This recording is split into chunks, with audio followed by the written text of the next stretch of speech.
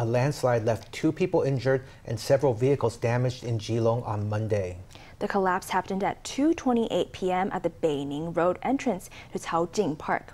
All other people at the scene managed to escape unharmed. Rocks and soil rush down the slope like a waterfall, sending a driver backing up in a hurry. A bystander moves back as well, filming with her phone as she runs for her life.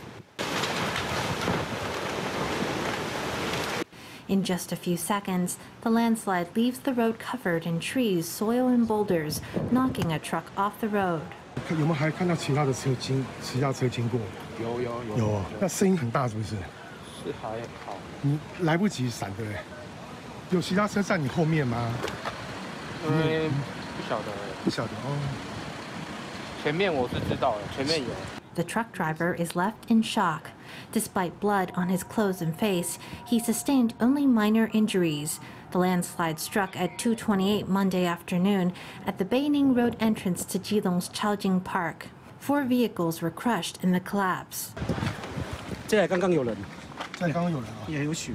Firefighters climbed over the rubble to check if anyone was trapped inside the vehicles. According to an eyewitness, nobody got buried under the debris. Everyone in the 7 cars and 2 trucks nearby were able to escape. 2 people suffered minor injuries and were sent to the hospital. We all wanted to back up, but it was all covered really fast. We got out through the back window. At first, just a few rocks fell. There was a young person filming it. Not long after, a rock came down with a bang. It was bigger than my car, and it crushed my car. Road traffic was blocked by the landslide. Keelung Mayor George Xie rushed to the scene from City Council to oversee the recovery operation. We're trying to understand the scope of the landslide and how long it will take to restore traffic in one direction. Firefighters arrived at the scene with rescue dogs, and relief personnel were sent from the Keelung and New Taipei governments to clear away debris with heavy machinery.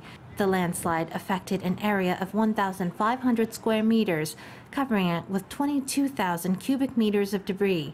It remains uncertain how long it will take to restore traffic.